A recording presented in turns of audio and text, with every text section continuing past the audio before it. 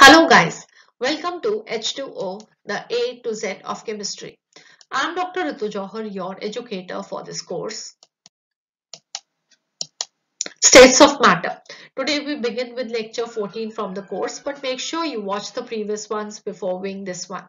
In the last lecture, what we learned was the Avogadro's law, which was the fourth gas law. We've already learned the Boyle's law, the Charles law, the Gay-Lussac law, and now the Avogadro's law also. And what you have learned in all these four laws is that we have four measurable properties of the gases, that is pressure, volume, temperature, and the amount of the gas. And if we keep two of them constant, what we will be getting is the relationship between the other two properties of the gases. And in the Avogadro's law, what you have learned is that volume of the gas is going to be directly proportional to the number of moles of the gas if the pressure and temperature, they are constant, right? So now with this understanding with us, today's lecture we are going to see a few numerical problems based on the Avogadro's law. So the first question that we have today is that three flasks of equal volume, they contain CH4, carbon dioxide and chlorine gas respectively. They will contain equal number of molecules if the mass of all the gases is same. The mass of all the gases is same, but the temperature is different. Temperature and pressure of all the flasks are same. The temperature and pressure and masses, they are same in the flask.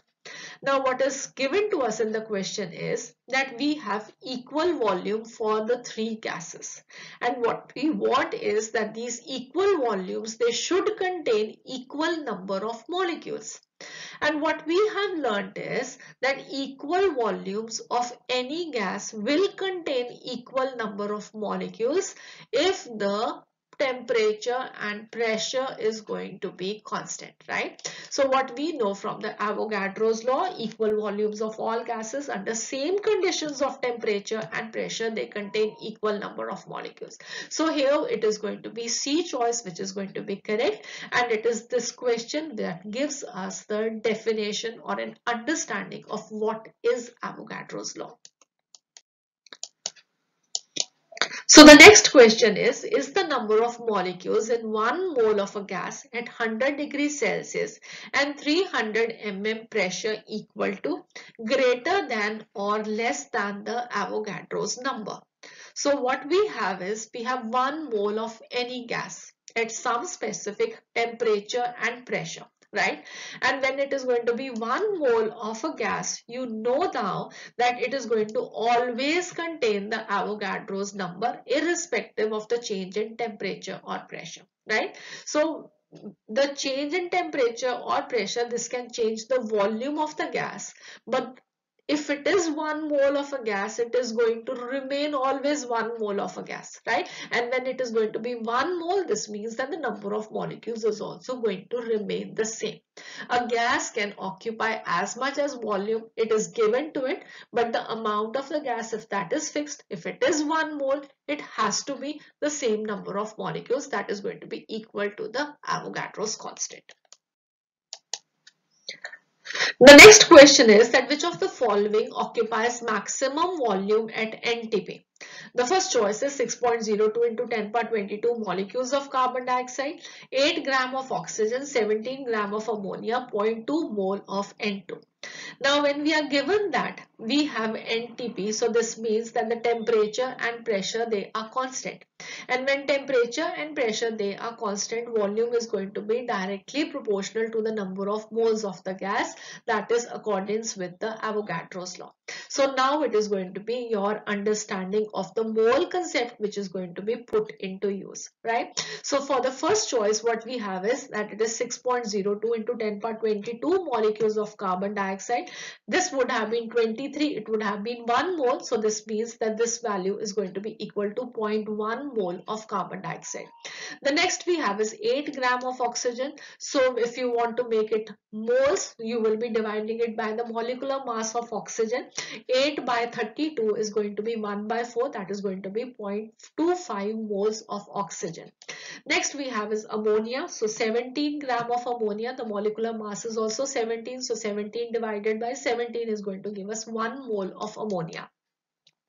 Next we have is 0.2 mole of N2. So 0.2 is already even in moles. So now you can compare the moles, whichever is going to be the maximum number of moles, that is going to have the maximum volume at NTP, right? So the number of moles is going to be directly proportional to the volume. So what we will be having is that 17 gram of ammonia, this is going to occupy the maximum volume at NTP. So essentially now in these questions, what you will be seeing is your understanding of the mole concept that is going to be put into test. The next question is that a tetraatomic gas occupies 1.4 liter at 0 degrees Celsius and 75 centimeter pressure. Find the number of atoms in the gas. So now again what we know is that the temperature is 0 degrees Celsius and the pressure is 76 centimeter, right, of mercury. So this means that this is a pressure of 1 atmosphere, and when it is a pressure of 1 atmosphere, temperature 0 degrees Celsius 273, so this is STP. And now what we know, or STP is that it is 1 mole is going to occupy how much volume? It is going to be 22.4 liters. So when we are going to have 22.4 liters of the gas, the number of molecules of the gas is going to be equal to 6.02 into 10 power 23 molecules, and then it is going to be the number of atoms. It is going to be a tetraatomic gas, so multiply that by 4, right? So at 0 degrees Celsius, 76 centimeter, it is going to be 1 mole of a gas occupying 22.4 liters, and 1 mole of the gas, because it is a tetraatomic gas, just multiply the Avogadro's number, that is going to be the number of molecules, into 4 to get the number of atoms, right? So this is going to be the number of atoms, 6.02 into 10 power 23 into 4, that is going to occupy a volume of 22.4 liters. But what we want is to find the number of atoms in 1.4 liters of the gas. So what are you going to do? The number of atoms in 1.4 liter is going to be 1.4 divided by 22.4 into 6.02 into 10 power 23 into 4. So the answer that you will be getting is as 1.505 into 10 power 23 atoms, right? So it is essentially now your understanding of the mole concept along with your understanding of the relation that 1 mole at STP is going to occupy a volume of 22.4 liter. Just keep on associating these two and you are going to get your answers correct. The next question we have is that equal masses of two gases A and B, they are kept in two separate vessels at the same temperature and pressure. If the ratio of the molecular weights of A and B is 2:3, find the ratio of the volumes of the vessels. So again it is same temperature and pressure. So what are you going to apply? You're going to apply the Avogadro's law. And for the Avogadro's law, equal volume is going to be equal number of moles. So let the molecular weight of A and B, because they are in the ratio of 2:3, be 2m and 3m. And because the gases A and B, they have equal masses, let us assume that the mass of each gas is W. So what we will be finding out is the number of moles of each gas. So the number of moles of A in W gram of the gas is going to be W over 2m, right? And the number of moles of B in W gram of ice is W by 3m. So what is going to be the ratio of the number of moles of A and B? It is going to be Na by Nb, and you are going to substitute these value. What you will be getting, the ratio of the number of moles is 3:2. Now according to the Avogadro's law, as the ratio of the number of moles is going to be equal to the ratio of the volumes of the two gases, so we can say that the ratio of the volumes is also going to be equal to 3:2, right? So I hope this is simple, easy, just you have to understand the concept. Now, the final question before I conclude this lecture is that 24 gram of a solid element, this requires 44.8 liters of oxygen at NTP for its complete conversion into a gaseous oxide. The gaseous oxide occupies a volume of 44.8 liters at NTP.